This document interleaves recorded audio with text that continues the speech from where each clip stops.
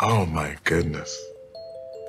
Are you surprised to see that? I never thought that, like, I would be able to trace it, to actually know it.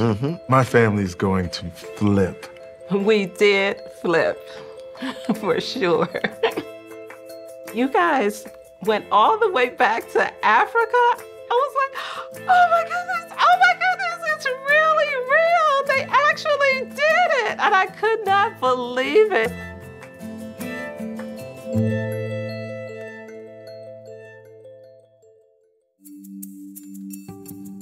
Our journey began with the 1900 census for Liberty, Mississippi, where we found Sterling's great-great-grandparents, Frank and Sally Banks. This is a line of Sterling's ancestry that he thought he knew well. According to family lore, Frank and Sally were exceptionally accomplished, and the census bore this out. Can you tell me what the transcription says about their home? Owned. Owned. They owned it. That's right. Your great-great-grandparents, Frank and Sally, owned their own farm. And that was no small feat. No. It was an absolute joy to know that my great-grandparents owned land in Mississippi only 35 years out of slavery. I feel like if they could endure the system of slavery and Jim Crow, then I can endure what I have to go through. And we still have things that we have to endure today. Now, Sterling, would you please read where Jesse's parents were born?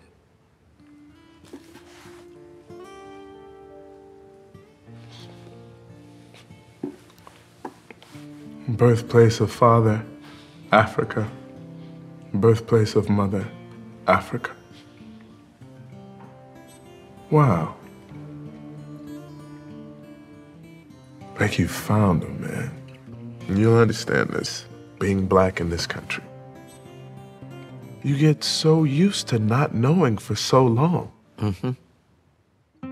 To see Sterling learn this information for the first time was heartwarming for me.